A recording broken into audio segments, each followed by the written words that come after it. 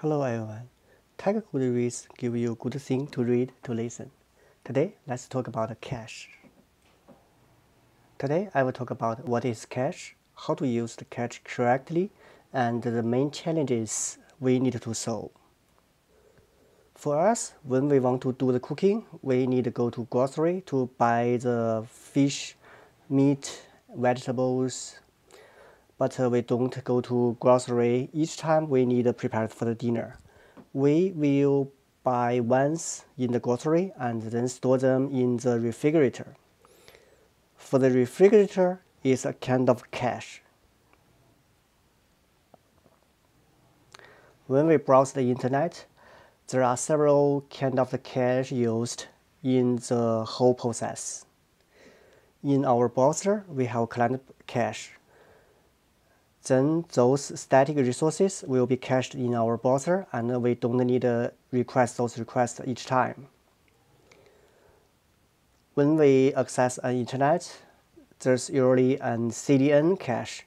It will distribute those content to the nearest endpoints that we can access, and in this way, it can accelerate access speed. On the server side, it has a server cache. For each query or access, we don't need every request goes to the storage, but some of them will go to the server cache, and that will speed up the speed. So from previous example, we know cache is a temporary storage space that makes future queries faster. When we use cache, we use it in a read more, write less scenario. If your service has too much write and less read, maybe it's not good for you to use the cache. And for the cache is a key value structure. In the Java, you can use the hash map, and it's similar as that. When we use cache, often we use that because the memory speed is much higher than the I/O devices. If we use the database, the foundation of the database is the files, and it needs the I/O access to the storage. And that speed is not very high, and if we use cache, it's in the memory, and this provides a very high speed. We can see that QPS, query per second, for the MySQL, usually it can handle 1K QPS. For the NoSQL, like DynamoDB, Cassandra, or the other NoSQL database, it can handle 10K. And if we use cache, it's totally in the memory, the QPS can up to 1 million. Now we already understand what is cache, and let's see how to use cache. The first thing we want to talk about cache is a replacement policy. We say that cache is a key value store and similar as the Java hash map, but in fact it has some distinction from those key value store. For the cache is in the memory, so it has a fixed size, and if more value put into the cache, it will replace some of the elements. This means that memory will not increase forever. Thus, we introduce the replacement policy.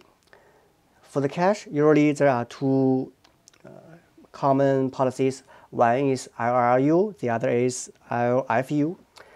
LRU means least frequently used.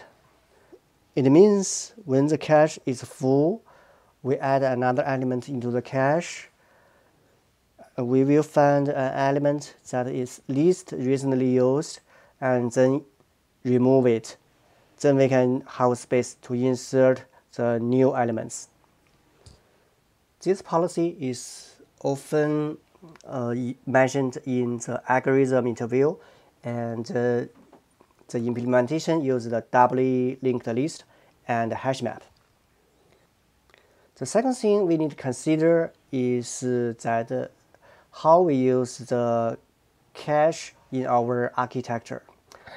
We need to think about the read strategies. There are two ways to use cache. One is cache aside, the other is read through.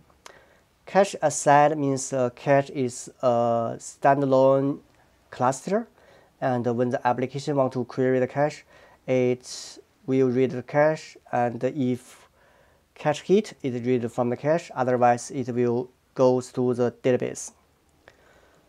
For the read-through architecture, application will talk to the cache only. If there's no elements in the cache, cache will have a backend thread goes to the database to get data back. Another consideration is that how the cache used in the transaction. Let's explore the cache aside example. Usually we need to get data, and first we query the cache, and if there's no data in the cache, we will query the database and then put the data into the cache. For the set, we need to clear the cache. There are two ways. One way is that, like this example, we first delete the cache and then set the data into the database. For this solution, if in a multi-thread environment, cache could be set all data. The first thread will call the set and the cache is deleted. And then another thread called the get. And since there's no data in the cache, it will query the database and using that all the data set into the cache. It means that cache could be set all the data in the multi-thread environment.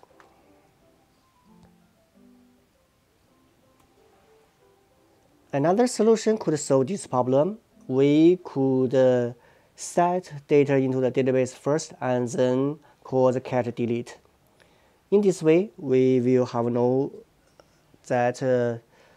multiple transaction issues, but we will have another issue. If cache delete failed, then that data will left into the cache, and this will bring the inconsistency. So which solution is better?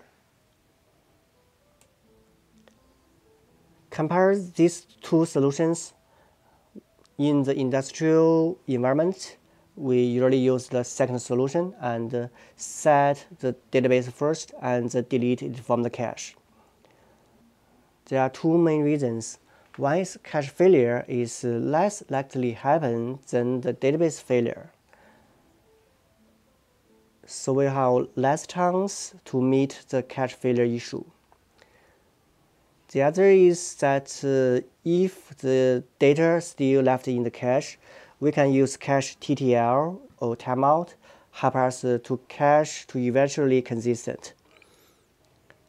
Now let's move on to the main challenges. There are three challenges. One is cache penetration. We can see that the cache, if it's missed, it will go to the database. If there are a lot of queries that goes to the database, it will increase the burden of the DB, and this scenario is called cache penetration. This usually happens that the key doesn't exist in the cache key. Of course, such a key also doesn't exist in the DB. There are usually two ways. One way is that we can cache empty data. When the application calls the database and get empty result, we put an empty data into the cache. And in the future, when such a client query happens, it queries the cache and get an empty result. Then the application knows there's no data in the database, and it just return the empty data to the client. Another solution is that using the Bloom filter. Bloom filter, you can treat it as a hash set or hash map. It caches all the keys by the hash function, so this and store all this information in the memory. In this way, it's a very efficient way to check if an element exists in the Bloom filter instead of the database. The second cache issue is cache breakdown. It means that when the hotkey expires at a certain point in time, and there are a large number of concurrent requests for this key, will hit the database. For example, if you have a dependency that is provided the configuration, and your application is heavily rely on this configuration. When the cache expires, since too much traffic goes to that dependency, you can see the latency increase. For such a problem, usually we have three solutions. One is that we use different TTL. Although the cache keys are put almost in the same time, but they have different eviction time. This will reduce the transaction number requests to the database. The second solution is that using mutex lock come with the cache. And when one request to the database and the other request will be blocked. The third solution is that using the loading cache. Loading cache is a concept in the Google Guava cache library, and it provided a read-through cache. We can implement the logic that for the client's request, if cache expires, the cache still returns the legacy data to the clients, and at the same time, cache will request to the database for the new data. And when database returns the new data, and the cache will be refreshed with the new data. In this way, when the cache expires, legacy data is still used. This ensures that the cache breakdown will not happen. The third challenge is that cache avalanche. This is the scenario where a lot of cached data expires at the same time. All the cache service is down, and all of a sudden, all 30 of their data will hit database. In the industry, we usually have several solutions. One is that using the high availability cache cluster. The second solution is that using the circuit breaker. It means that if the request to the database get an exception, and the circuit breaker found too much exceptions happened, and the circuit breaker will break down the requests. And in this way, this will protect the database to have enough time to recover. The third solution is that using the different TTL. That's all for today's discussion about cache. Thanks for watching.